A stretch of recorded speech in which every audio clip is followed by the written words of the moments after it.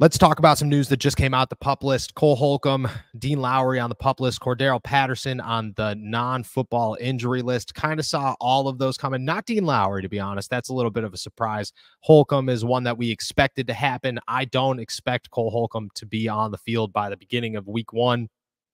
But that's a wait and see situation. Dean Lowry, I hope, gets back out here soon. But at the same time, you know what you have in a Dean Lowry, and you don't know what type of development DeMarvin Leal and Isaiah Loudermilk had this offseason. So that's something that you want to look out for a little bit more. I don't think Dean Lowry is a big hit for the Steelers as long as he's back.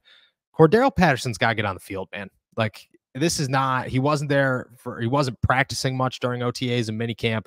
If you're not there during training camp, like, at some point you got to be ready to roll, especially with these new kickoff rules. It's becoming a bit of an issue. I'm not saying it's detrimental. I'm not saying it's going to end his time in Pittsburgh.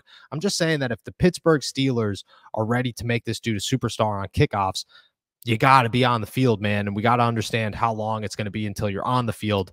This show is sponsored by BetterHelp. Have you ever found yourself scrolling on social media, maybe spending too much time on whatever platform you're addicted to and thinking, man, why am I feeling down? Why do I find myself not finding the joy that social media is supposed to give me? That's because comparison is the thief of joy, and it's easy to envy other people's lives. But therapy can help. It can help you focus on what you want instead of what other people have, so you can start living your best life. I'm somebody who's advocated for therapy for a long time. You constantly see me wearing the sweatshirt. Going to therapy is cool.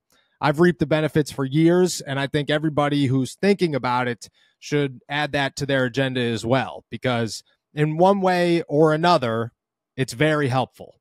If you're thinking of starting therapy, give BetterHelp a try. It's entirely online, designed to be convenient, flexible, and suited to your schedule. Just fill out a brief questionnaire to get matched with a licensed therapist, and you can switch therapists at any time for no additional charge. Stop comparing and start focusing with BetterHelp. Visit BetterHelp.com/allsteelers today to get 10% off your first month. That's BetterHelp, HELP.com/allsteelers. You hear those three names. What were your thoughts? Yeah, the Cordero Patterson one is a little bit surprising, but at the same time, he did say at OTAs when he did show up that, yeah, I'm at about 80% right now, but that's normal for me. So this tells me that it might be something that happened before then, and he's taken it slow, and it's just lasted a little bit longer than Patterson expected. But I agree with you. I mean, he's got to get out there. He's new to the team.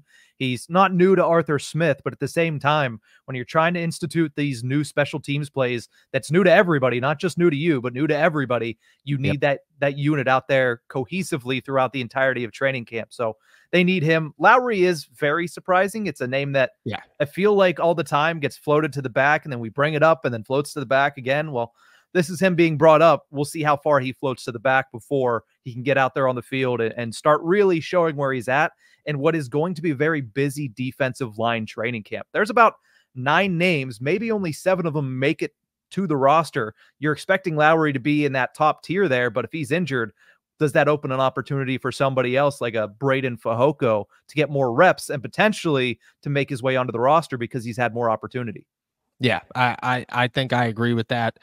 You have to have him out there. I don't think it's a depending on the time, if he misses all of training camp, that's an issue, and nothing's guaranteed in the NFL. I don't care how many games you've played in. I've been here long enough to realize that it does not matter if you're not on the field, you're not available. They won't keep you.